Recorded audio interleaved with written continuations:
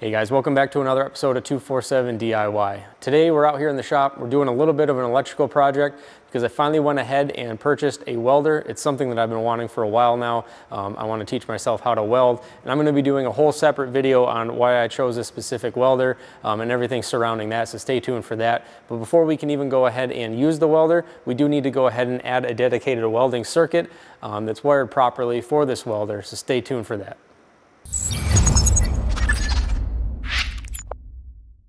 So the first thing that we need to do before we go ahead and set up our dedicated circuit here for the welder is we need to know how many amps this specific welder is going to be drawing. I did buy this brand new, so I have the owner's manual here for this Vucan Omnipro 220.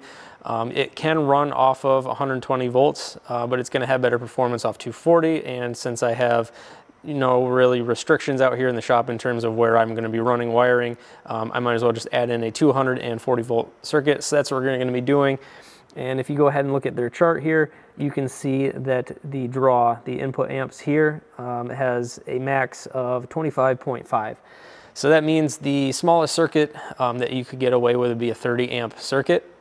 The plug that we're going to be using, this is the style plug that you need for the Omnipro 220 cord. This is a 50 amp plug. So if you were starting from scratch, ideally, just go ahead and make your circuit a 50 amp circuit, get a 50 amp breaker and wiring rated for 50 amps. That way in the future, it's future-proofed all the way up to the limits of the outlet here. I'm reusing some things that were already here installed in the barn when we bought the property.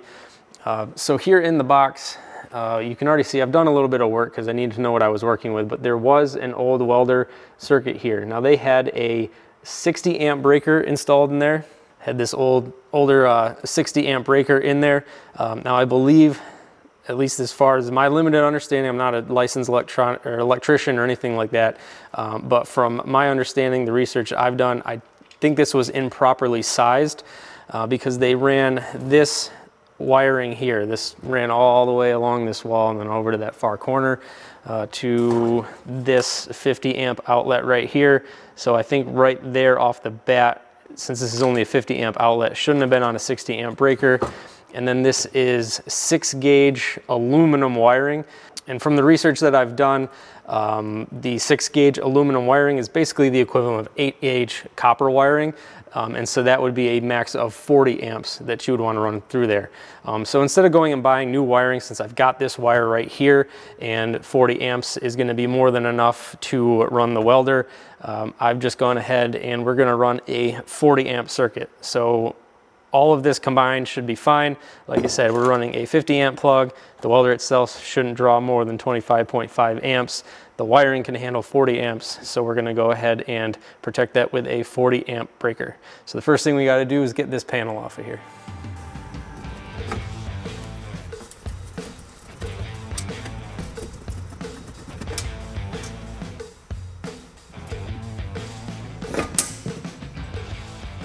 All right, and so right here was where that old 60 amp circuit was in there that I pulled out.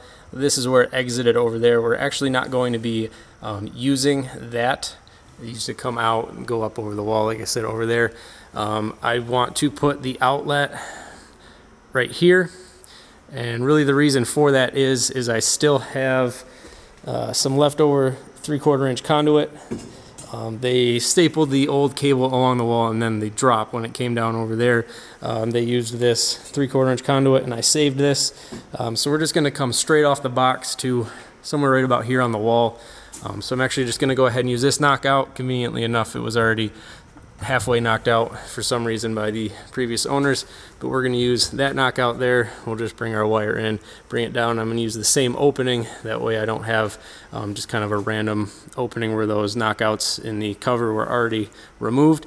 We'll just loop that wiring up over here, mount a box there on the wall, get everything hooked up. Should be super simple.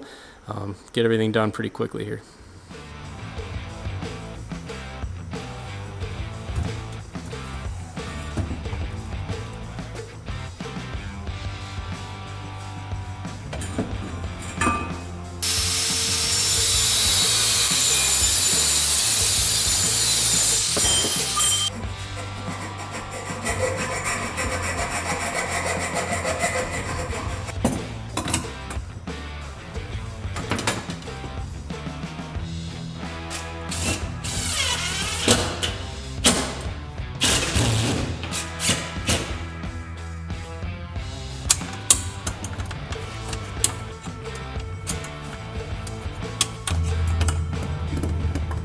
All right, and since we're running this through conduit, I've just gone ahead and cut a length of the cable that I needed, and we just cut that outer insulation off the outside of it. We're just going to run the wire through like this.